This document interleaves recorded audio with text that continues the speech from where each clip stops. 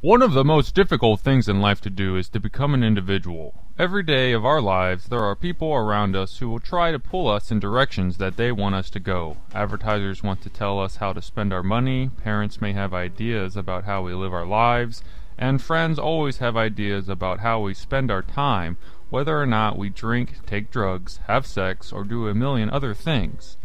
And the only armor, the only defense we have against all of this outside pressure is something inside of us that says, this is who I am and this is who I'm not.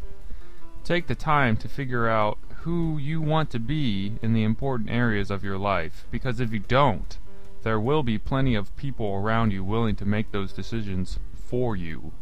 Food for thought.